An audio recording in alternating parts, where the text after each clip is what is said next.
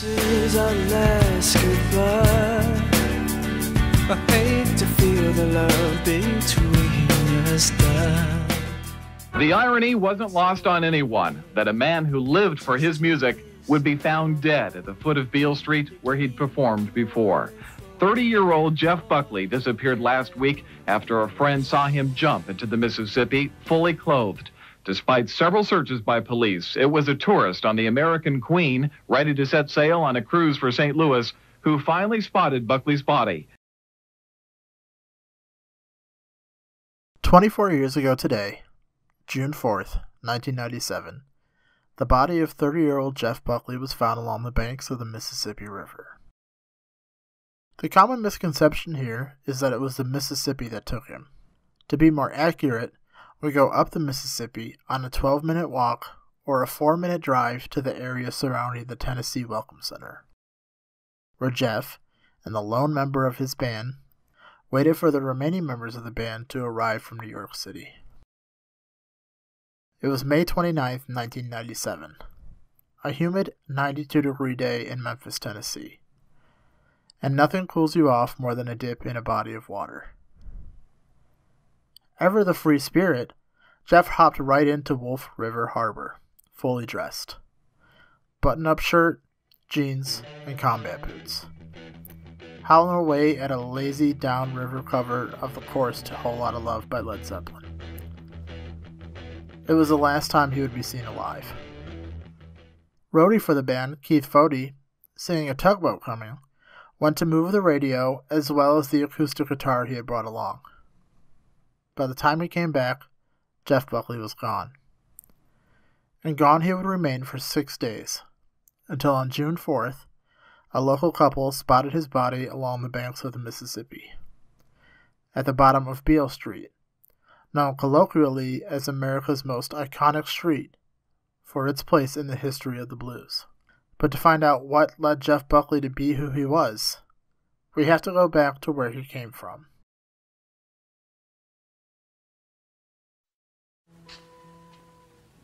This is Tim Buckley.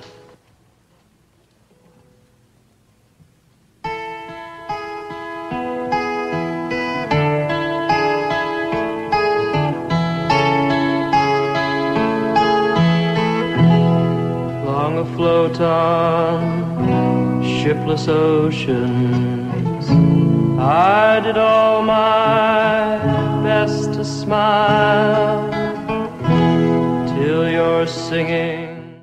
We meet up in 1964.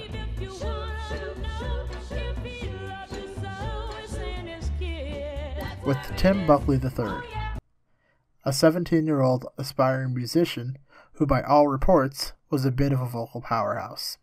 High school friend Jim Fielder told writer Martin Aston, "We'd sit there and go, oh my God, I've never heard anything as beautiful as this voice." One hesitates to get flowery, but I'd use the words gift from God. He had an incredible range of 4 octaves, always in tune, with a great vibrato he had complete control over.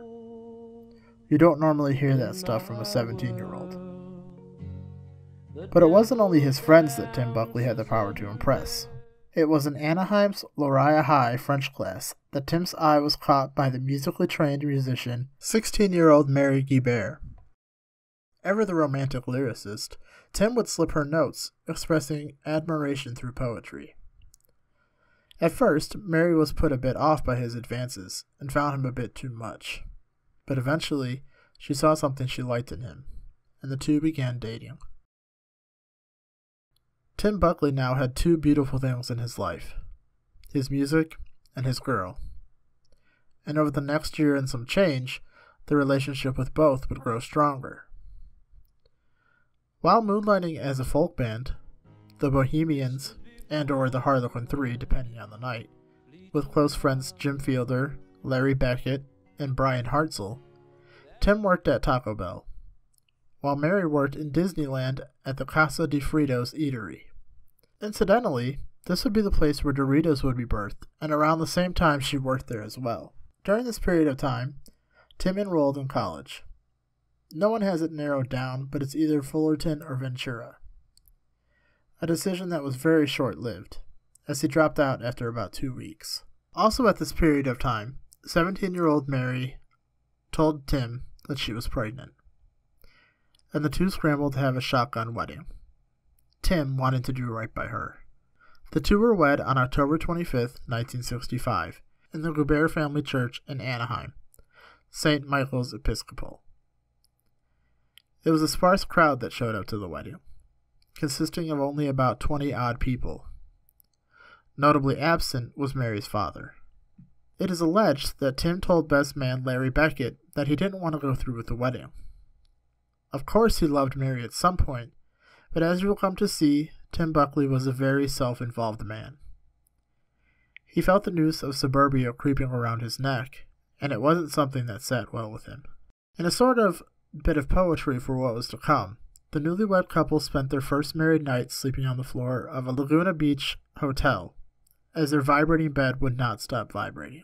Soon, the couple rented an apartment not far from Mary's childhood home, which must have hurt considering she was now shunned by those she once called family. She dropped out of high school and began taking typing classes. All the while, Tim and his Bohemians were playing a pretty regular set of gigs, playing the Troubadour and some local musical festivals as well. Buckley and Beckett also scraped together the money to record some songs on tape, getting studio time for $6 an hour. Inflation clocks that in at about $50 an hour as of 2021. But while things were looking up for Buckley and the Bohemians, domestically things weren't so hot for Mr. and Mrs. Buckley. A lot of finger-pointing went on as to who was to blame for the blissless marriage, but I think it all boils down to the fact that they were essentially still children. Regardless of the finger-pointing, if a date was needed to mark the beginning of their end, it would be January 1966. On New Year's Eve, Mary was rushed to the hospital after waking up to find her sheets soaked in blood. 3 days later, she felt her water break and returned to the hospital, only to learn that she hadn't in fact been pregnant at all. She was suffering a so-called hysterical or phantom pregnancy.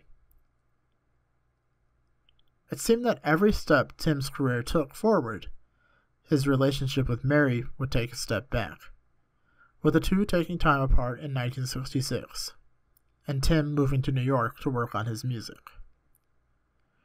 For what it's worth, it is very much noted that Mary was Tim's equal, and it seemed that scared him. For the majority of 1966, Tim traveled and screwed around on Mary, even brazenly celebrating the new woman in his life and his infidelities with her in his song for Janie. Yes, I truly love to be with you. If I wasn't with the one that I'm with. Yes, I truly love to lie by you. If I didn't have to give what I give. It would be August of 1966 that the death knell in their relationship would show itself. Mary was pregnant, and this time it was much more than a phantom pregnancy, leading Tim to ask Mary to get an abortion, and Mary telling him to stay. Not to be held back by an ultimatum for a woman he no longer loved, Tim left Mary, and would maintain for the rest of his life that it wasn't Jeff he left behind, but Mary. The two divorced in October 1966, and that was that. Perhaps the biggest testament to how Tim thought of Mary and his child would come in his 1967 ode to them both, I Never Asked to Be Your Mountain.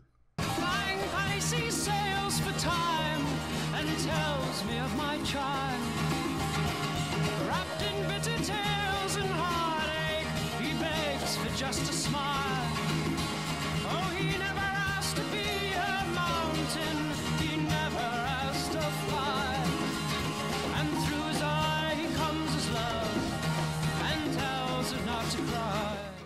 Mary went into labor on the morning of Thursday, November 17, 1966, and was driven by her mother to Anaheim's Martin Luther Hospital. Tim Buckley was nowhere to be found. It was 10:49 on Thursday, November 17, 1966, that Jeffrey Scott Buckley was brought into the world. His childhood was lived as Scotty Moorhead, the son of Mary Guibert and stepfather Ronald Moorhead.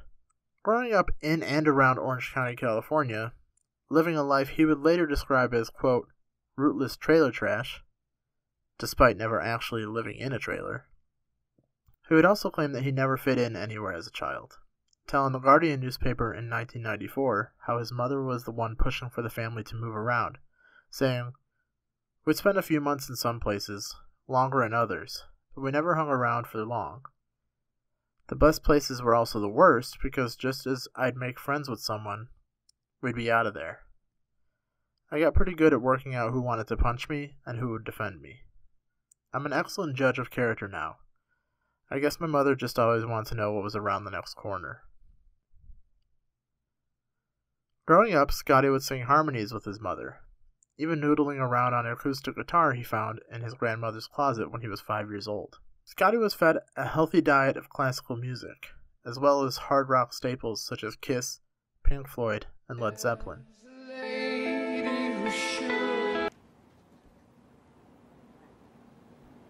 No stairway. Denied. As well as a smattering of female crooners like Nina Simone, Judy Garland, and Billie Holiday. There's nothing but... His stepfather Ron actually gave him his first album, Physical Graffiti, the sixth studio album from Led Zeppelin. Buckley would tell an interviewer in 1994, reflecting on Led Zeppelin, "That was the first voice I really fell in love with. Young Robert Plant back when he sounded like Jeans.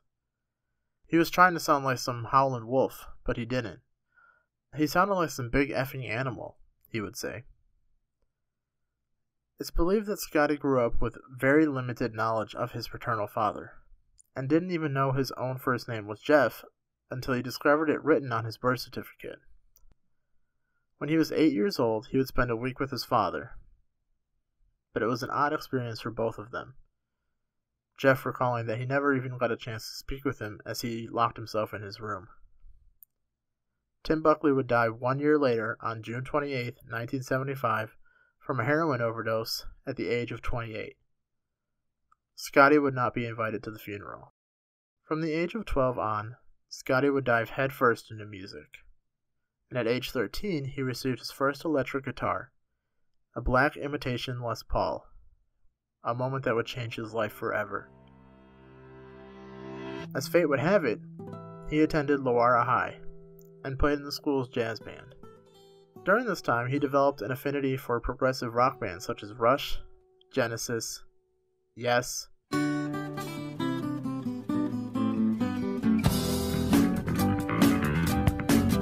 as well as jazz fusion guitarist L.D. Miola. As these things happen, much like Barry Gibb not knowing he could sing a high falsetto until he was 30,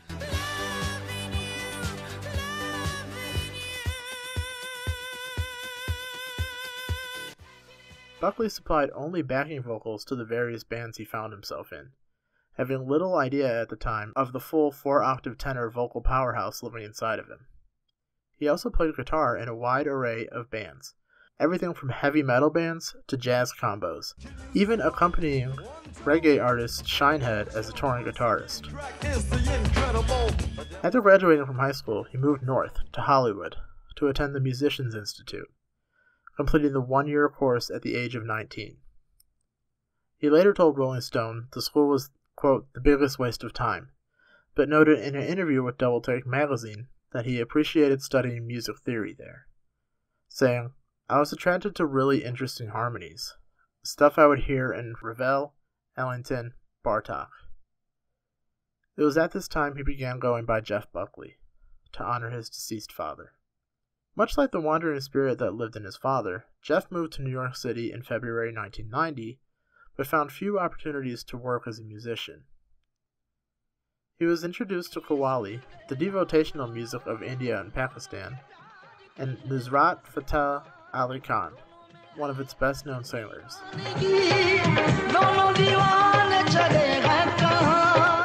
He became interested in blues musician Robert Johnson and hardcore punk band Bad Brains during this time. He moved back to Los Angeles in September when his father's former manager, Herb Cohen, offered to help him record his first demo of original songs. Buckley completed Babylon Dungeon Sessions, a 4-song cassette that included the songs Eternal Life, Unforgiven, later titled Last Goodbye, Strawberry Street, a different version of which appears on Grace Legacy Edition, and Punk Screamer Radio.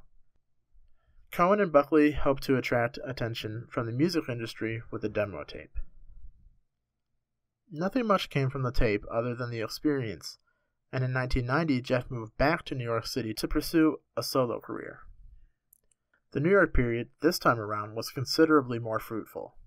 He was inspired by the likes of Nusrat Fateh Ali Khan and Robert Johnson, and his big coming out was a show-stealing performance at a tribute concert for his father called Greetings from Tim Buckley at St. Anne's Church in Brooklyn during the spring of 1991.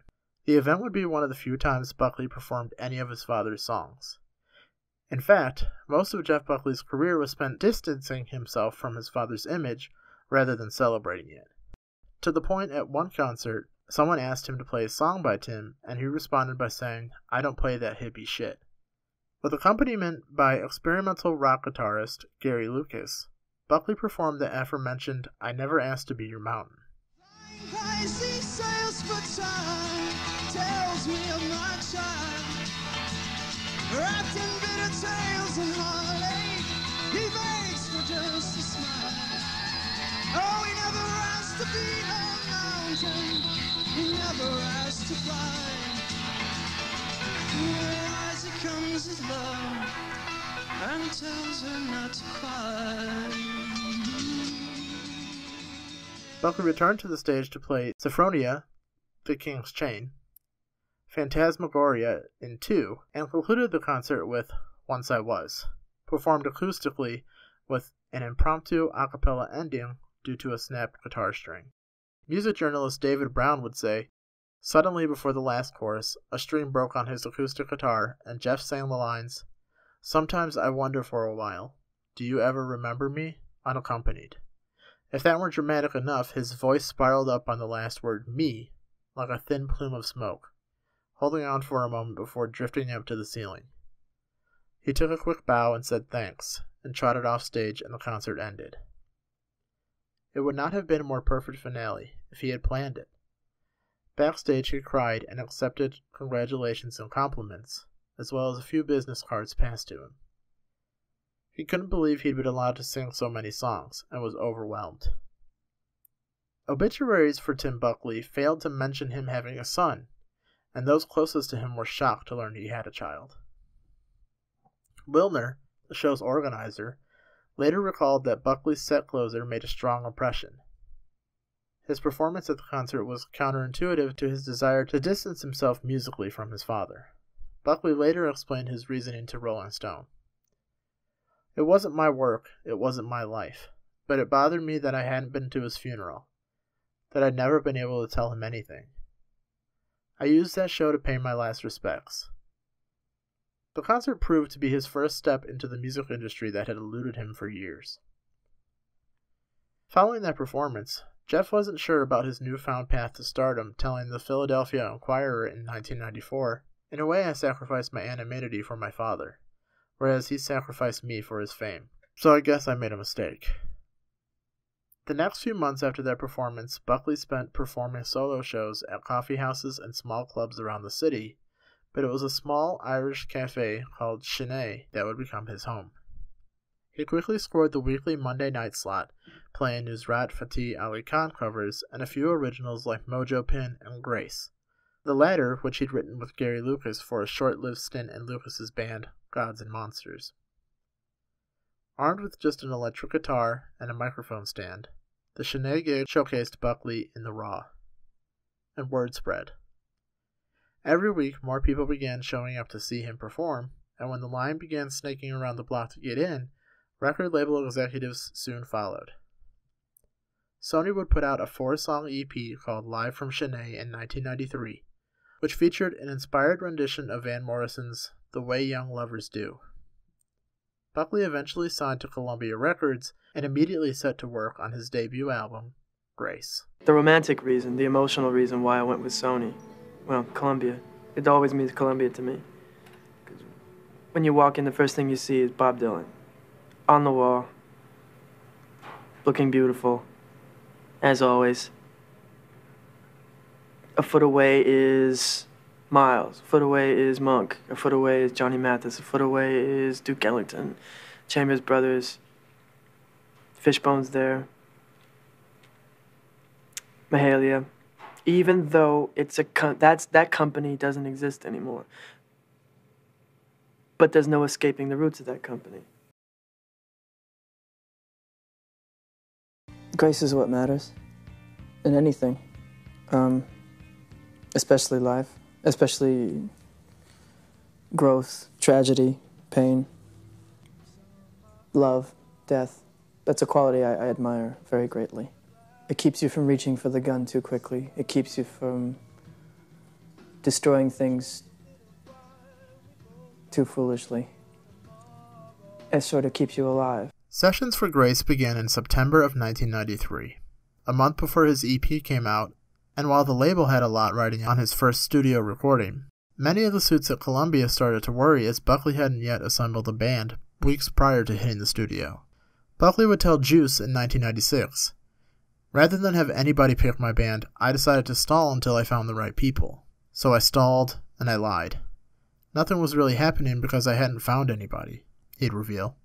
Eventually, Buckley found his band, composed of bassist Mick Grondel and drummer Matt Johnson. But he hadn't yet revealed to them that he had signed a deal with Columbia Records. When his band had finally assembled to rehearse, he revealed he had a record deal and recording would start in a few weeks. Producer Andy Wallace remembered the anxiety that set in, revealing what the first rehearsals were like, saying, "They would start a riff that would turn into a jam, eventually abandoning the riff, and it would just go on for 10 minutes. It was interesting, but my first impression was, wait a minute, I thought you guys were learning songs. We've got studio time booked." In September, the trio headed to Bearsville Studios in Woodstock, New York to spend 6 weeks recording basic tracks for what would become Grace. Buckley invited ex-bandmate Lucas to play guitar on the songs Grace and Mojo Pin, and Woodstock-based jazz musician Carl Berger wrote and conducted string arrangements with Buckley assisting at times.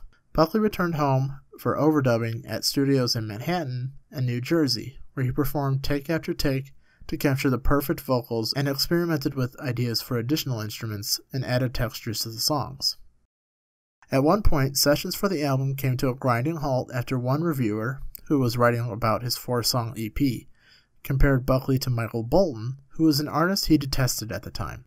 The comparison was so shocking, Buckley took several days off from recording, telling an interviewer for Interview magazine, "That's really disgusting.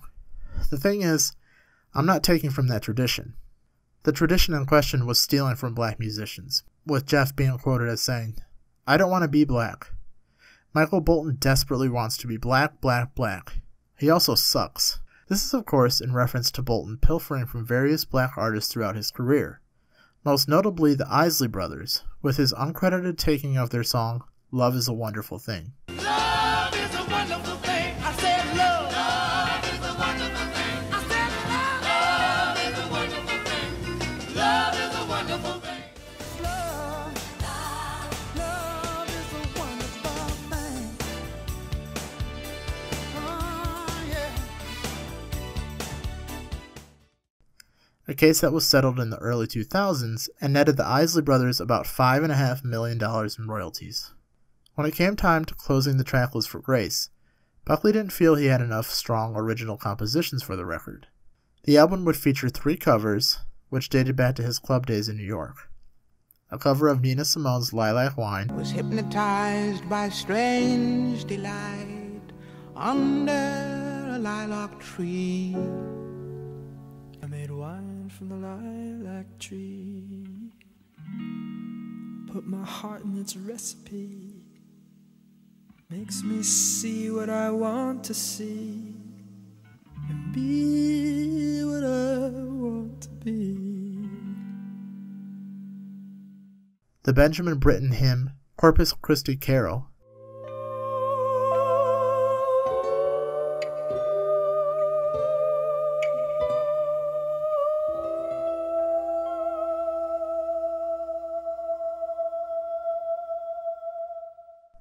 Perhaps the most famous cover was his version of Leonard Cohen's Hallelujah.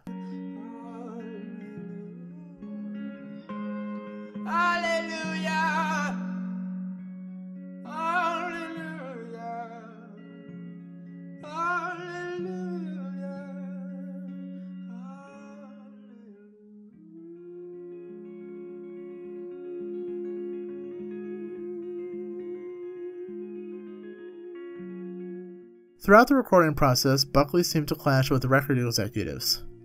One song that was slated for the album was titled Forget Her, the vitriolic and personal song about Buckley's messy breakup with then-girlfriend Rebecca Moore.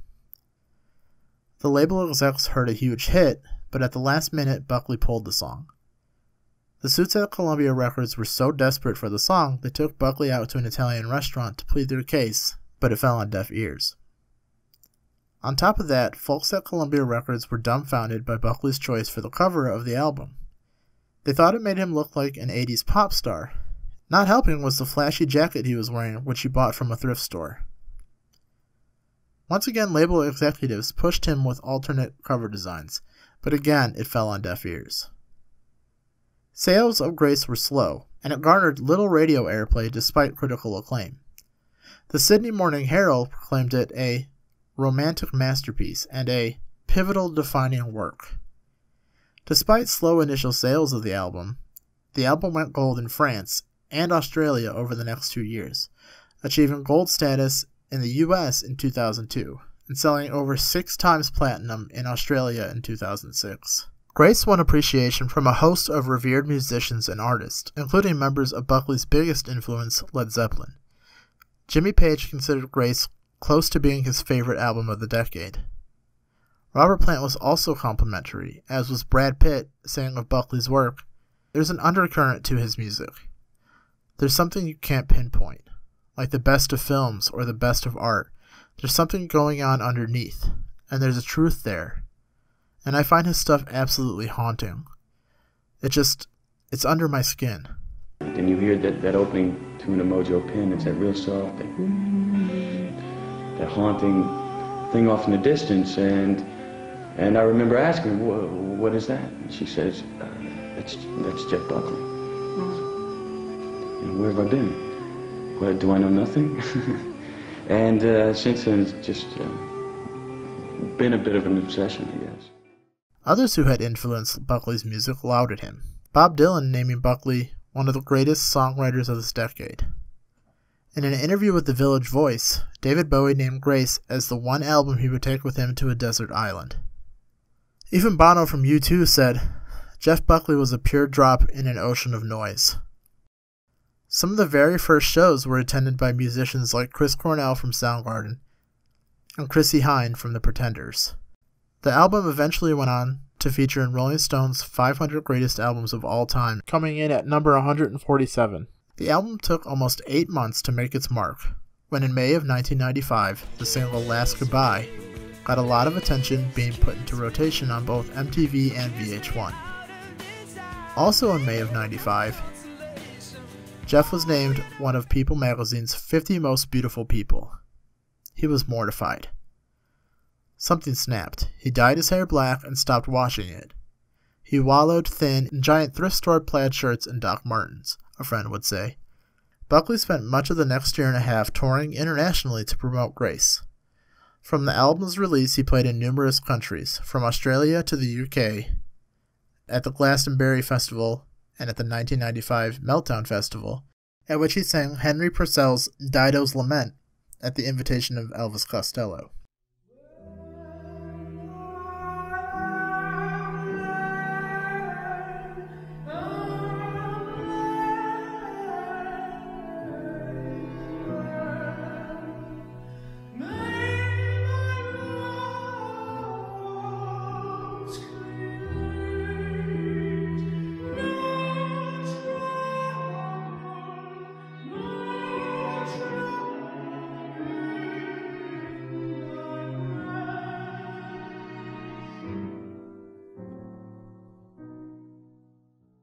Following Buckley's Peyote Radio Theater Tour, the band began a European tour on August 23, 1994. starting with performances in the UK and Ireland. The tour continued in Scandinavia, and throughout September, numerous concerts in Germany were played. The tour ended on September 22nd with a concert in Paris. A gig on September 24th in New York dovetailed on to the end of the European tour, and Buckley and the band spent the next month relaxing and rehearsing. A tour of Canada and the US began on October 19, 1994 at CBGB. The tour was far-reaching with concerts held on both east and west coast of the US and a number of performances in central and southern states. The tour ended 2 months later on December 18th at Maxwell's in Hoboken, New Jersey. After another month of rest and rehearsal, the band commenced a second European tour, this time mainly for promotion purposes. The band began the tour in Dublin, and Buckley has remained particularly popular in Ireland. The short tour largely consisted of promotional work in London and Paris. In late January, the band did their first tour of Japan, playing concerts and appearing for promotion of the album and newly released Japanese single, Last Goodbye. The band returned to Europe on February 6th and toured various Western European countries before returning to the US on March 6th. Among the gigs performed during this period, Buckley and his band performed at a 19th century-built French venue, the Bataclan. And material from the concert was recorded and later released in October of that year as a 4-track EP, Live from the Bataclan. Songs from a performance on February 25th at the venue Nighttown in Rotterdam were subsequently released as a promotional-only CD, So Real. Touring commenced in April with dates across the US and Canada, and during this period, Buckley and the band notably played the Metro in Chicago, which was recorded on video and later released as Live in Chicago on VHS and later on DVD. In addition, on June 4th, they played at Sony Music Studios for the Sony Music Radio Hour. Following this was a month-long European tour between June 20th and July 18th, in which they played many summer music festivals. During the tour, Buckley played 2 concerts at Paris Olympia, a venue made famous by the French vocalist Edith Piaf. Although he had failed to fill out smaller American venues at this point of his career, both nights at the large Paris Olympia venue were sold out. Shortly after this, Buckley attended the Festival de la Musique Sacrée, Festival of Sacred Music, also held in France, and performed What Will You Say as a duet with Alim Quasimov, an Azerbaijani muqam singer. Sony BMG has since released a live album, 2001's Live à l'Olympia, which has a selection of songs from both Olympia performances and the collaboration with Quasimov. Buckley's Mystery Whiteboard Tour, playing concerts in both Sydney and Melbourne, Australia, lasted between August 28th and September 6th, and recordings of these performances were compiled and released on the live album Mystery White Boy. Buckley was so well received during these concerts that his album Grace went gold in Australia, selling over 35,000 copies. And taking this into account, he decided a longer tour was needed and returned for a tour of New Zealand and Australia in February the following year. Between the 2 tours, Buckley and the band took a break from touring. Buckley played solo in the meantime with concerts at Chennai and New Year's Eve concert at the Mercury Lounge in New York. After a break, the band spent the majority of February on the Hard Luck Tour in Australia and New Zealand, but tensions had risen between the group and drummer Matt Johnson. The concert on March 1st, 1996 was the last gig he played with Buckley and his band. Following Johnson's departure, the band, now without a drummer, was put on hold and did not perform live again until February 12, 1997. Due to the pressure from extensive touring, Buckley spent the majority of the year away from the stage. However, from May 2nd to the 5th, he played a short stint as bass guitarist with Mind Science of the Mind with friend Nathan Larson, then guitarist of Shudder to Think.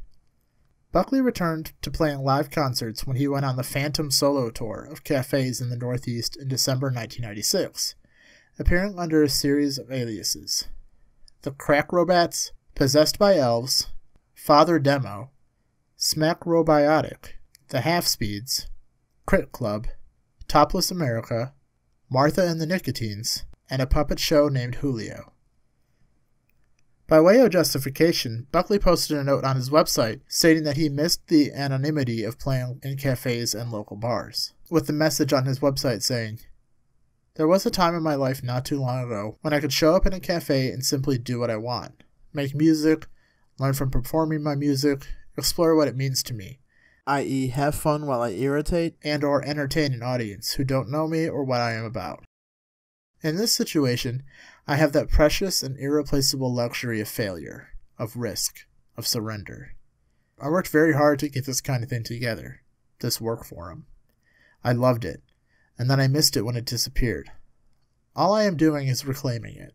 After completing touring in 1996, Buckley started writing a new album, to be called Sketches for My Sweetheart the Drunk. He worked with Patti Smith on her 1996 album Gone Again, and met collaborator Tom Verlaine, the lead singer for the punk band Television.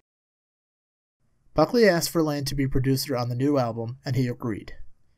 In mid-1996, Buckley and his band began recording sessions in Manhattan with Verlaine.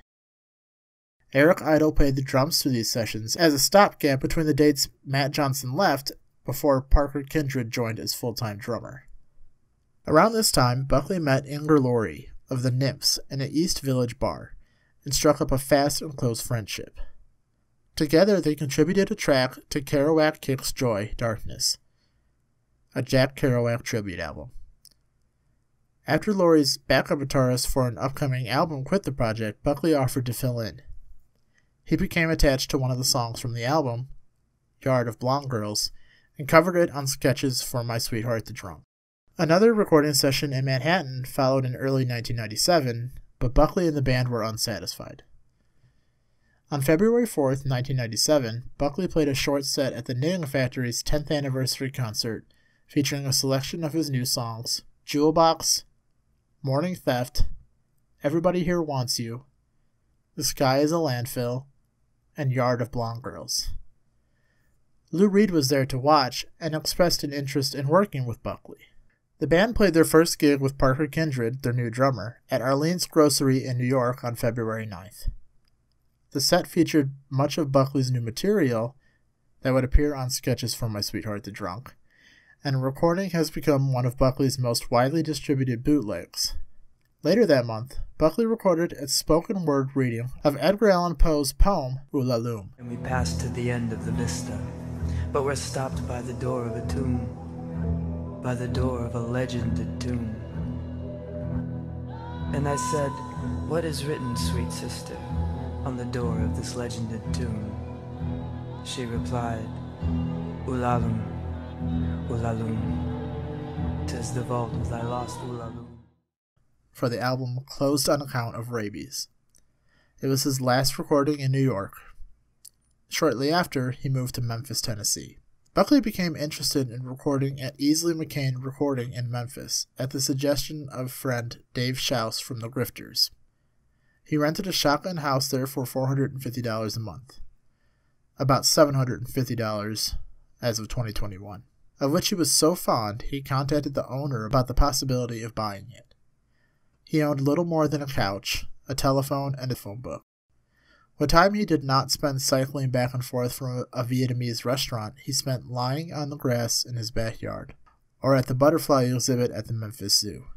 Throughout this period, February 12th to May 26th, 1997, Buckley played at Barrister's, a bar located in downtown Memphis, underneath a parking garage in an alley off Jefferson Avenue. He played numerous times in order to work through the new material in a live atmosphere.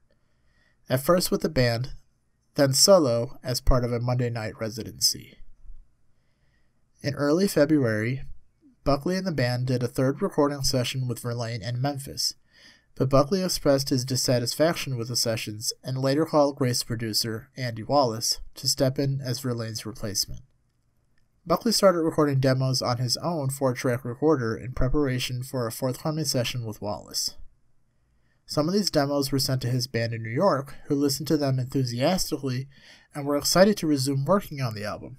These recordings would go on to compose the second disc of Sketches for My Sweetheart the Drunk. However, Buckley was not entirely happy with the results, and he sent his band back to New York while he stayed behind to work on the songs.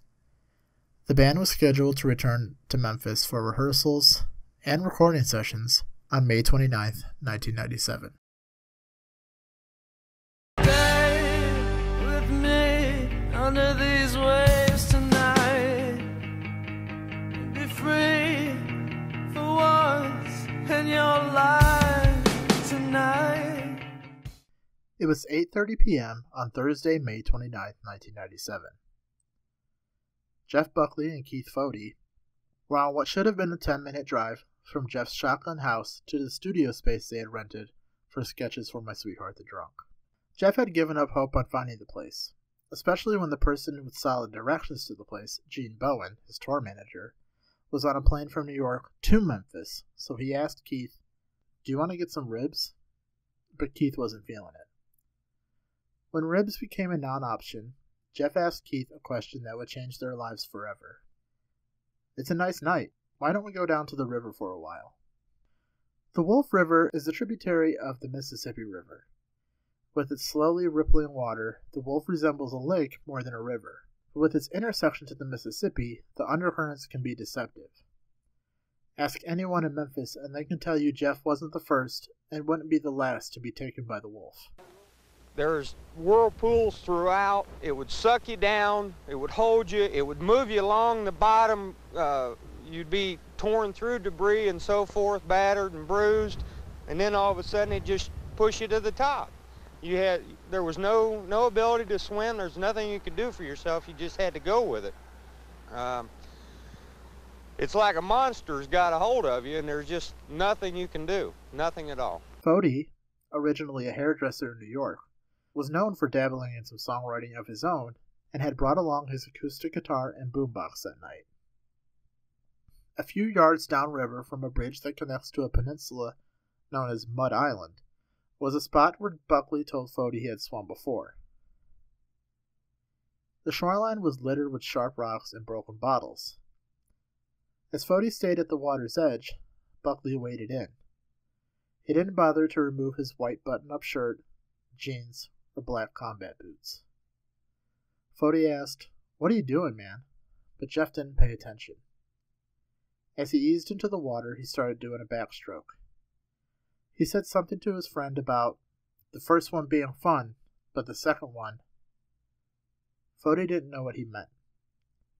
Then Jeff began to sing Whole Lotta Love by Led Zeppelin, joking about how the echo in the harbor made his voice sound like Robert Plant's. He kept swimming further out. It was about 9:15 p.m. Jeff had been in the water for nearly 15 minutes. He started swimming, goal-driven toward the Mud Island side of the Wolf. That's when Fody saw the tugboat. "Jeff, there's a boat coming. Get out of the water," he called. Jeff swam out of its path, but a bigger boat followed. The water was getting choppy, lapping at the shoreline, and Fody reached down to move his boombox and guitar, and when he looked back up a second later, he'd lost sight of Jeff. He screamed for help for 10 minutes before a marina worker nearby heard him and called 911. It was also around this time that the rest of his band landed in Memphis. It wasn't long until they were given the news that Jeff was missing. It took about 30 minutes before a proper search party was assembled. Patrol boats, scuba divers, and helicopters fitted with searchlights and heat imaging equipment. 3 hours later, with a thunderstorm only hindering the process, there was still no sign of Jeff Buckley. At 1 a.m., the search was called off. Jeff's friends and family were not sure this was anything more than Jeff being Jeff. He was known for disappearing from time to time, when the world got a bit too much to handle. Even celebrities were distraught at his disappearance, including Skid Row frontman Sebastian Bach. And my wife drove in and I go, "Move over." She goes, "What's wrong?" I go, "Jeff Buckley went swimming and they can't find him and they don't know where he's at." And I just got in the car, with my 5-year-old son and drove all the way up to Chennai and just sat there all night, and he fell asleep in my chest and we just sang songs. And because I didn't know what to do with that grief. I didn't know what to do. However, 6 days later, those hopes for being pranked would be extinguished. On June 4th, a passenger aboard the American Queen riverboat saw something caught in a tangle of branches floating in the Mississippi. It was the body of Jeff Buckley. Though his face and hands had been damaged by the water, positive identification was made by a gold ring through his belly button. 2 weeks later, the medical examiner at the University of Tennessee in Memphis declared that Buckley had tested negative for drugs and that his blood alcohol level was 0.04 milligrams, the equivalent of a glass of wine. The official cause of death was accidental drowning, with no evidence of other injuries. The Memphis police closed the case. To some, his death didn't seem like a surprise. As Buckley's girlfriend, Joan Wasser, remembered, not too long after we met, he said, "You know, I'm going to die young." While Buckley's friend, Tammy Schaus, would tell Mojo magazine, "I feel like Memphis walked him down the aisle, because he was dreaming about his death, and he knew that something was up, and he felt it." There's something odd about the fact that Jeff died about 25 minutes from Graceland, and his body was found down the street from Grace Church. Jeff was known to have been very proud of having made it to 30, surpassing the age of 28, unlike his father, even being quoted in terms of his drug abuse as saying, "Drugs are like Las Vegas. The house always wins."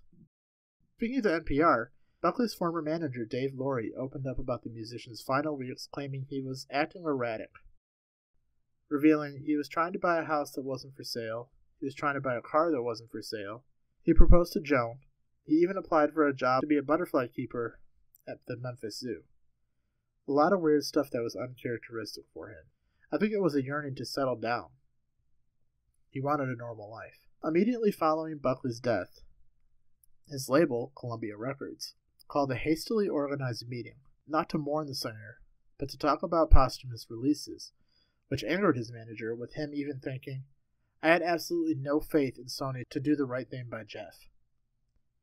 I was furious that this meeting about posthumous releases had been called so soon. I'd had a ton of calls from distressed Sony employees who also thought it was insensitive. I went around as many desks as I could to support those who were in bits over Jeff's death.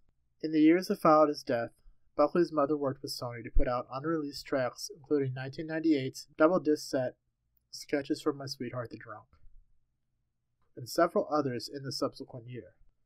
During a 2002 interview with The Guardian, his mother spoke about managing her son's legacy, saying, "I have to compartmentalize myself quite a bit. There's the musician side of me, and the businesswoman side, and the mother side of me, which never turns off. But the emotions are things I kind of have to set aside.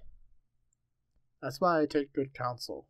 I've always involved people from Jeff's band. It makes it a lot easier, especially if there are any critical blows. But the work we've done so far has been well received." And well received it was. As since his passing, Jeff has been the part of many tributes. Duncan Sheik's A Body Goes Down paid tribute to Buckley on Sheik's 1998 album Humming, which was also included in the documentary Amazing Grace, Jeff Buckley. Even his failures were favorite songs. Drummer Matt Johnson played drums on the track. Glenn Hansard wrote "'Neath the Beaches" in memory of Buckley. It appears on the album Dance the Devil by Hansard's band, The Frames. And I will lie with you 'neath the beaches on the strand again. Chris Cornell's song Wave Goodbye from his album Euphoria Morning pays tribute to Buckley. Nobody ever lives forever, so you give in one more try to wave goodbye. Pete Yorn's song Bandstand in the Sky from his album Nightcrawler and his live album Live from New Jersey is a tribute to Buckley.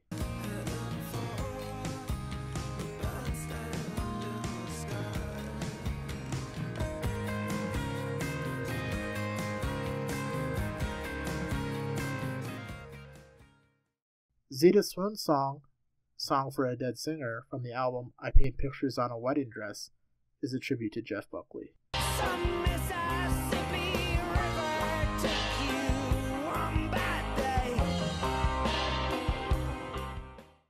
Coldplay's song Shiver was inspired by Jeff Buckley's Grace, Chris Martin even calling it a ripoff of Jeff Buckley.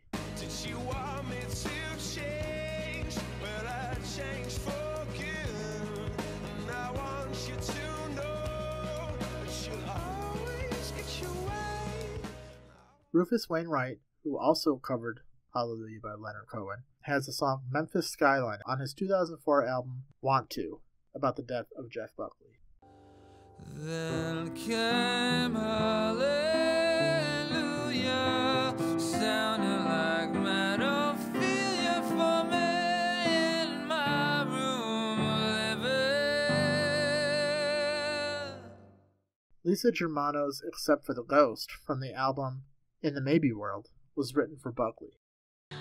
Alone in the sea, alone in the sea, the deeper you go, the letting it be. Amy Mann's Just Like Anyone from the album Bachelor No. 2 plays tribute to Buckley. So maybe it's true that your cry for help was oh so very faint.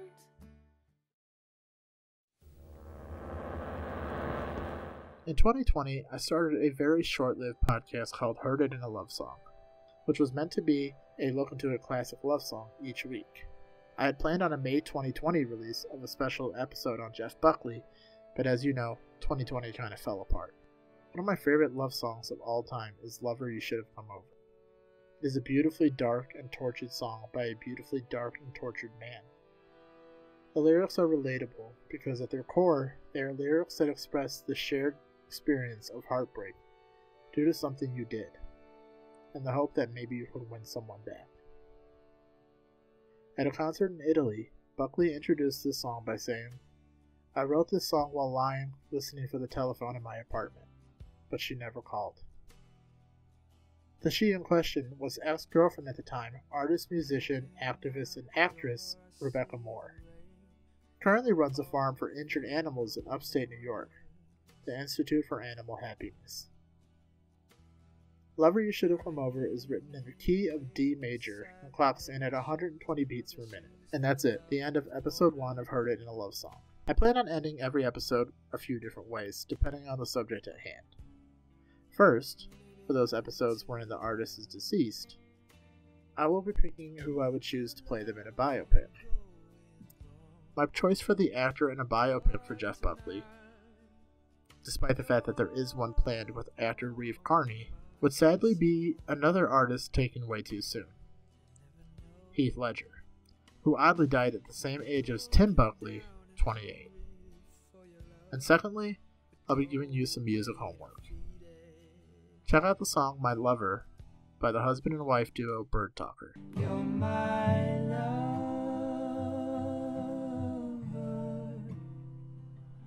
You're my lover.